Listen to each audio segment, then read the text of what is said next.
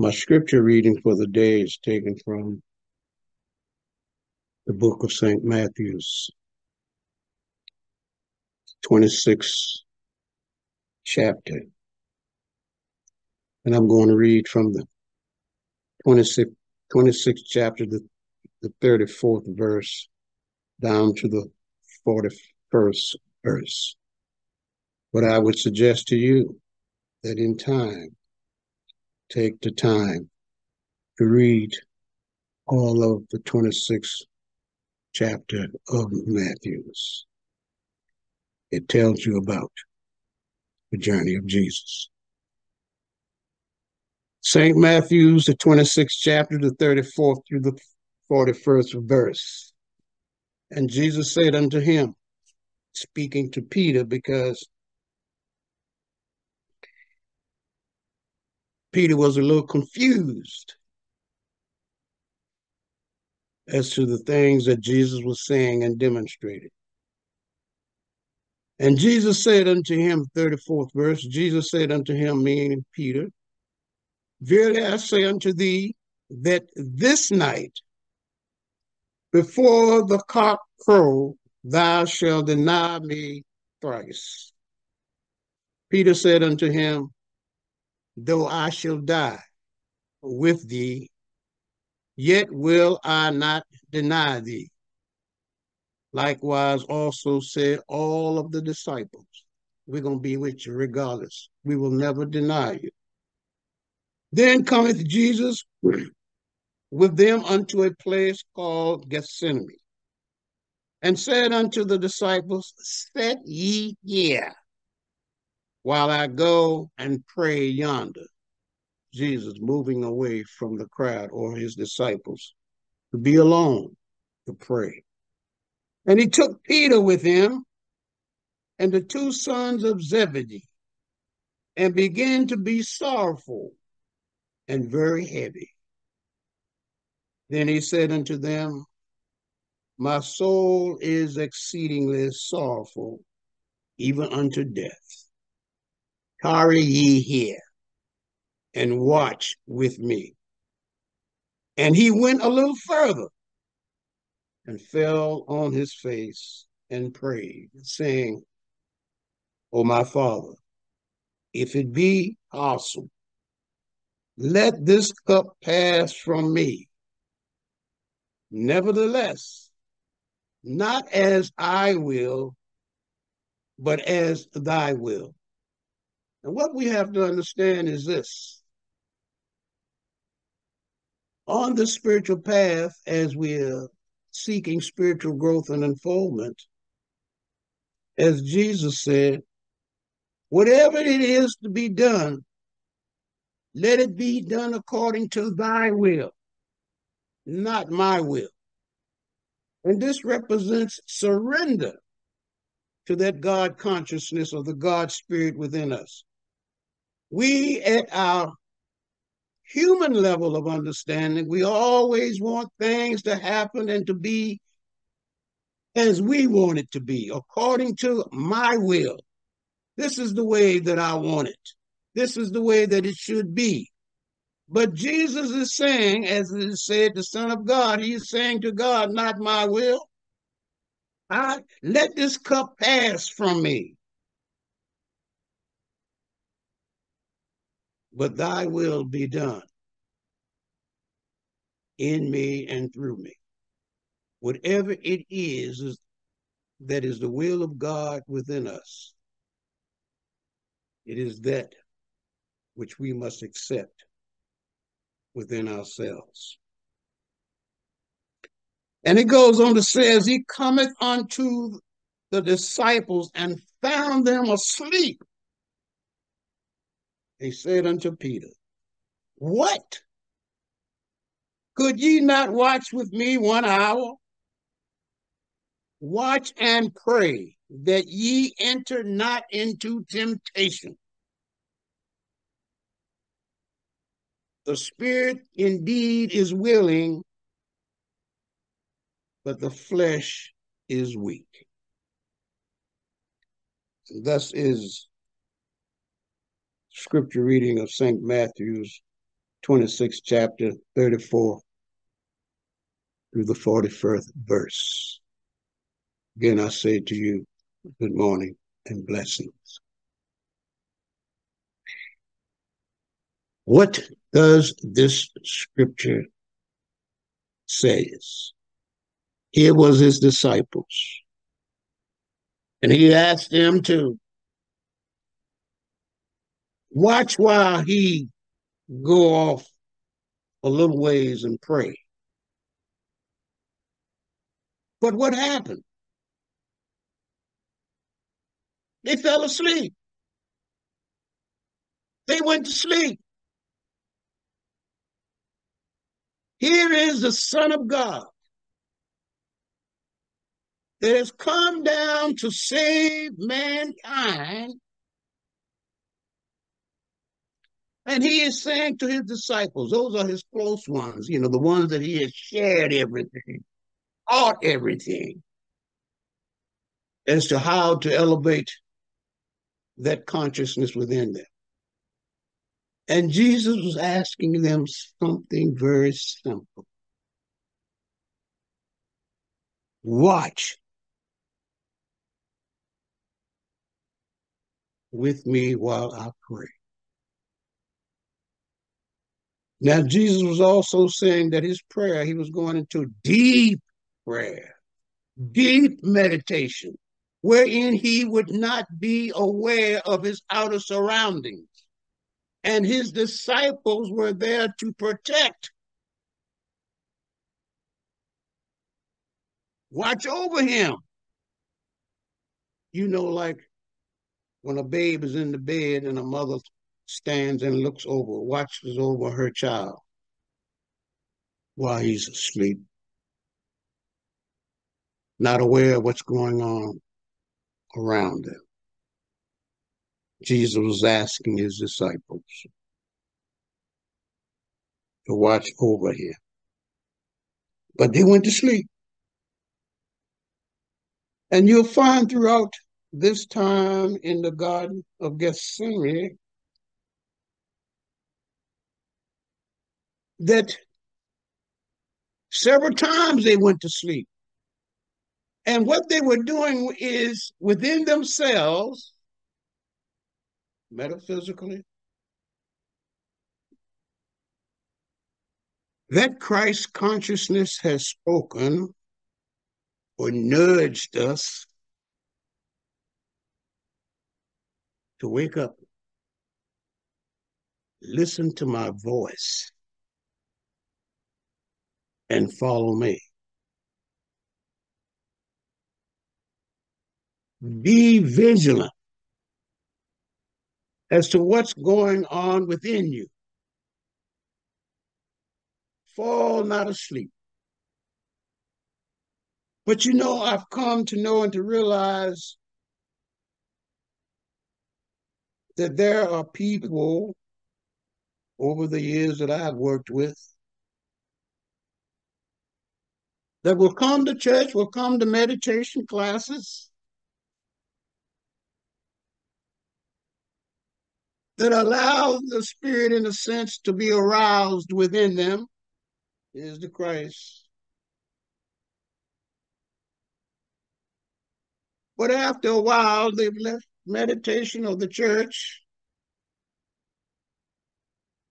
and they've fallen asleep. They've gone back into their old ways of doing things.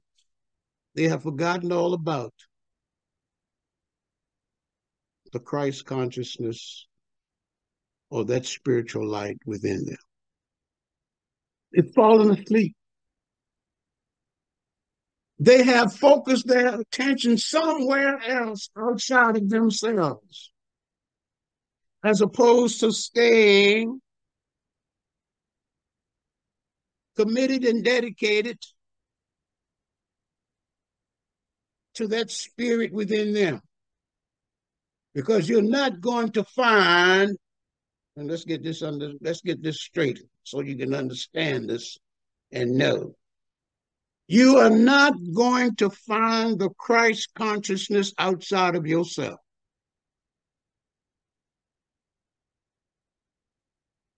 You are not going to experience the Christ consciousness outside of yourself. And if there was a man walking up to you dressed in a robe and say, I am Jesus, you would look at him like he was crazy. You can't be Jesus. You are not the Jesus that I worship. You're not the Jesus that I know. Well, who is the Jesus that you know? Who is the Jesus that you worship? Jesus was a man just like you and I. But what distinguished him was the dawning or the coming forth of the Christ consciousness within him.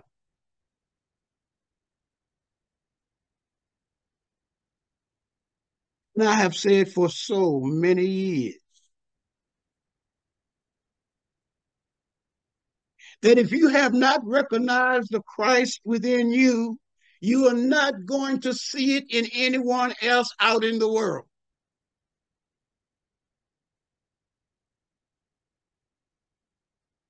And if you, blessed be the peace, I will step on some toes here now.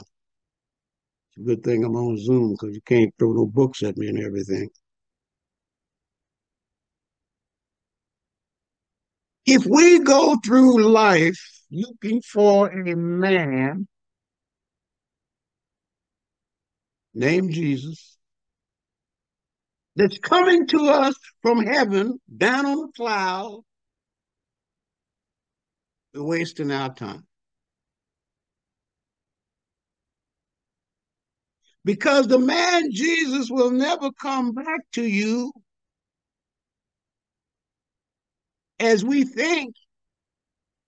It is the Christ consciousness that was in the man Jesus that we are seeking to manifest, to bring forth, and to demonstrate within ourselves. You see, the Christ conscious was not just in the body of one man or one person. That Christ consciousness is within each and every one of us. But we have been so tempted by the world to look outside of ourselves that we've lost sight of the light of Christ that is within us. Did not Paul say to those that believe was given the power to become the sons and daughters of God? If you have the power to become the sons and daughters of God, then the Christ must be within you. Can't be anywhere else. Why are you continuing to look outside of yourselves? You know, many, many years ago, as scripture stated, and you hear some ministers teaching and preaching, that Jesus would come on a cloud with all of his angels when we least expect it. He will appear in the sky with all of his angels. Well, basically, the sky represents that higher state of consciousness within you. But there were folks coming out of the church after the minister said, you know, Jesus is coming down on a cloud with all of his angels. Nobody's coming out the church looking up in the sky to see if Jesus is there. No one is coming out of the church looking up in the sky to see if Jesus have come with all of his angels. They come out the church going on about their business. Well, you know, the Reverend preached a good sermon today. He talked about the coming of Jesus and his angels. Jesus is coming down on a cloud. Yeah, well, we're waiting for him. But nobody's going out looking up at the sky to see if Jesus has come.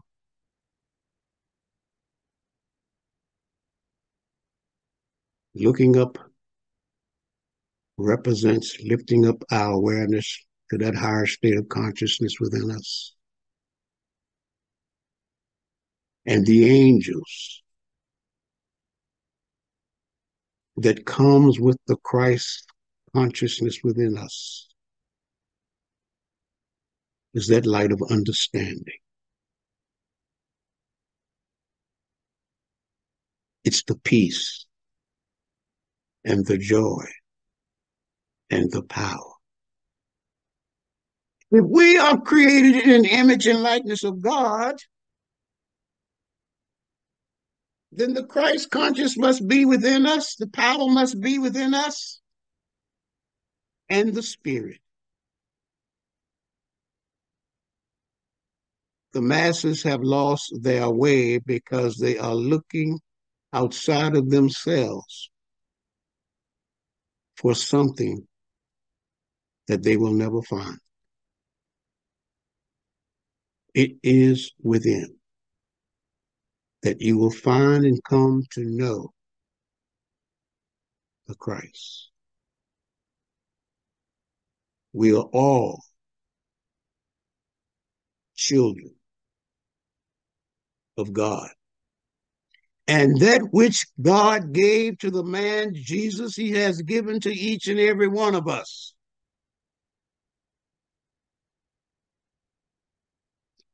But unless you turn within and be determined,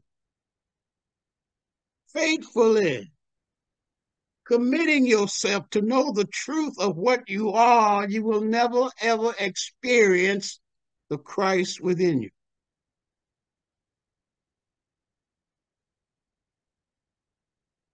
This is the true meaning of Palm Sunday when Jesus entered into Jerusalem, the mystical city. It is within the spiritual heart that is within you, that is also known as the kingdom within you. And if the kingdom of heaven is within you, then where is God? God can only be but one place, and that is the very center of your being, the spiritual heart that is within you. For it is not the world that has given you life. It is not the world that maintains and sustains you. It is the light of God, the Spirit of God, the consciousness of God, the Christ of God that permeates every fiber of your being. We have the ability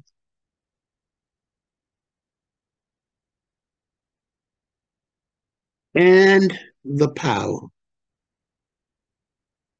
to turn within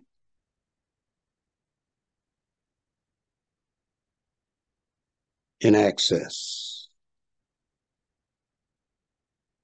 that kingdom within us.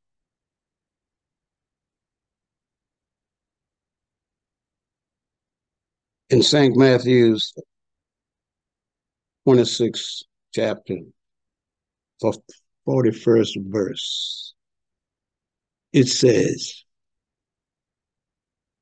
watch and pray, that ye enter not into temptation. The things of the world, they are the things that are always attempting us and pulling us away from the very truth of what we should be focused on. Watch and pray that ye enter not into temptation. And it says, the spirit indeed is willing,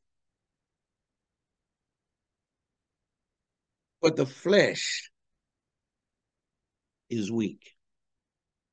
In other words, we have allowed the temptations of the flesh to dominate the spirit within us.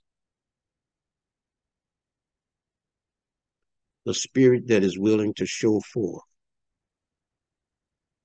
But we are allowing the things of the outer world that seems to be so desirable, entertaining, pleasurable, to override the calling of the Spirit. We have fallen asleep. We have not allowed ourselves to stay awake, to watch, and to pray that the Christ consciousness will come forth and manifest and expressed in and through us and out into the outer world. This Palm Sunday, enter into the spiritual heart, the mystical city of Jerusalem that is within you. For the light of the Christ has now dawned upon you. Keep this light shining ever so brightly, that it will not only be a blessing to you, but unto all of life. And so it is. Namaste.